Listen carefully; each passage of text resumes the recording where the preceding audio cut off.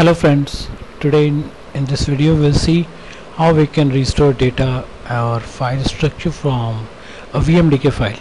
In many of the organization we have block level backup, so instead of while restoring it we have to either promote as a new VM, or the other way is to get the files from the VMDK file. So today we will see how we can do it from a VMDK file. So this is my server 2012 VM running on VMWare Workstation 12. Now let's go to File, Map a Virtual Disk, and then browse to VMDK. Give the path where your VMDK file is present, and then click OK. It will take some time to read it.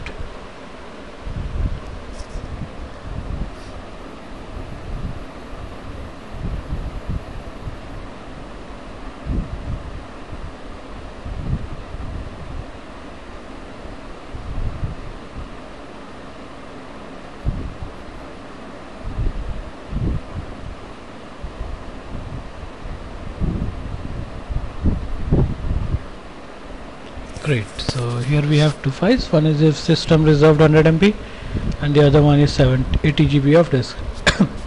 And here you have two options. You can select or unselect this read only mode, but since my intention here is to restore data, copy the data from the folder, so I will uncheck it, and you need not open here.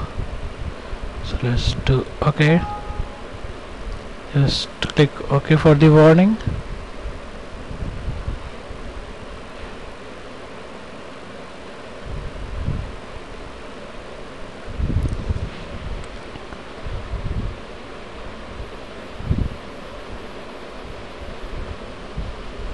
It will take some time to map it, since my VMDK file resides on network, so that's why it's taking a time.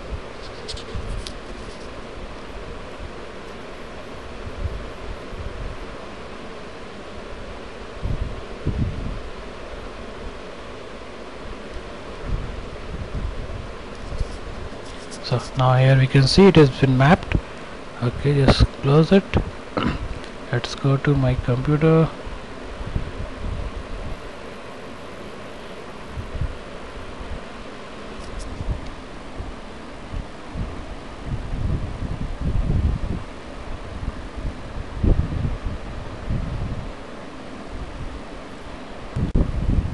Here we see 80 GB and F drive. Okay, so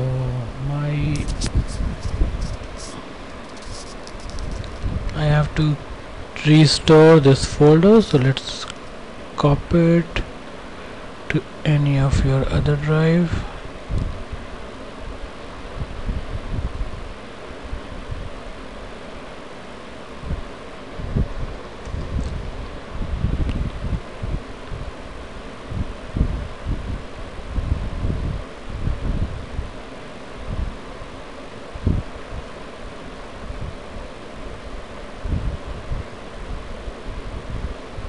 Since the file size is quite large, so it might take some time.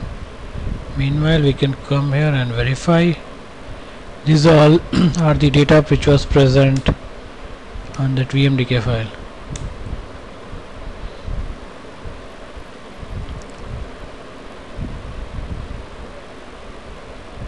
So this is how you can restore files from VMDK without promoting it to a new VM in VMware.